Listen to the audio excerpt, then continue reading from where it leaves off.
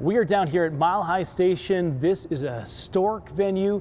It was the Midwest Steel and Iron Workers facility back at the turn of the century. But this weekend, it's all about beer, having a good time with the Denver Winter Beer Fest.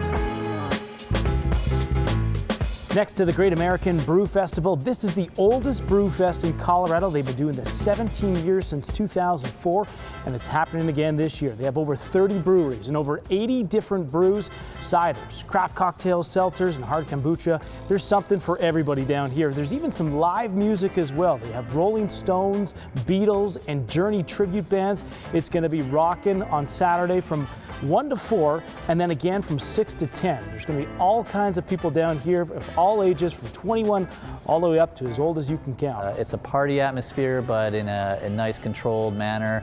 And we just have everyone from 21-year-olds to 60-year-olds. It's just a great mix of people enjoying an event that we've been doing for a long time. The event's going to be indoors and outdoors. They have a large tent outside. Well, there'll be bands playing on stage, food trucks. They'll also have some other vendors indoors selling jewelry and all kinds of different types of merchandise from the breweries.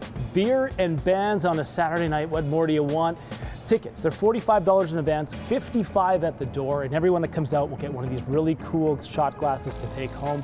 Also, you're helping out a good cause. Some of the proceeds will go towards the Big Bones Canine Rescue, where they're trying to find homes for dogs in need.